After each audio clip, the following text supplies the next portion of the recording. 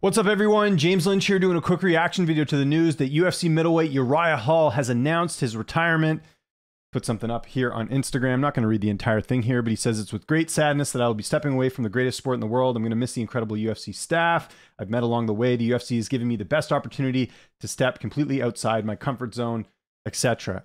Interesting career, probably one of the most interesting careers in the UFC.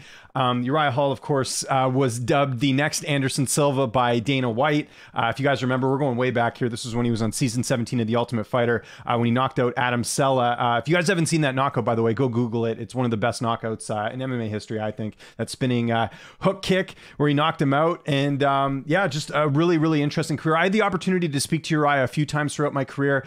You know, he's been a little bit prickly with the media sometimes. You can find some clips on there. But you know, he was great the last time I spoke to him. He actually gave me a really good interview, really honest guy. And I think maybe a bit misunderstood sometimes, but just a really interesting career. So, of course, a lot of people felt like he was going to win the Ultimate Fighter season 17. He loses a split decision to Kelvin Gastelum, who would end up being one of his good friends later on. They ended up training together too. So, interesting career there. Then he had the split decision loss to John Howard after that. So it's kind of like, you know, is this guy turning out to be a bit of a bust? And then he went on a nice run. He got a win over Thiago Santos there. And then the fight that absolutely broke my heart, if you guys know how big of a Gegard Mousasi fan I was, him knocking out Mousasi was extremely shocking at the time. You know, I believe it was the first stoppage loss that Mousasi had in the UFC. So that was nuts. I thought he was destined for big things. And then look at this litter of opponents he had to fight after that. It was Robert Whittaker losing there. That was a key fight in that matchup. And then Derek Brunson got knocked out in that fight. And then fought Mousasi again and got finished.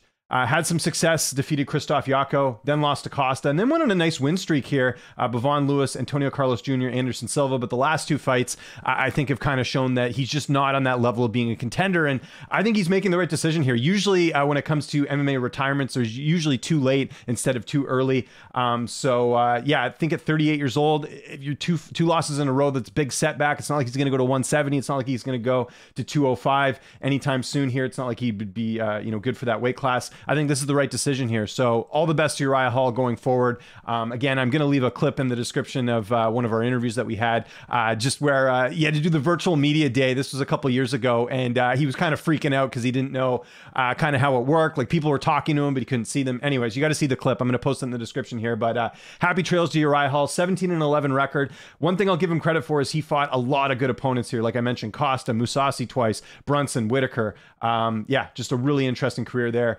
As well. So I want to know what you guys think in the comment section below. What do you remember Uriah Hall for the most? Again, I think most people will remember him getting that knockout on The Ultimate Fighter.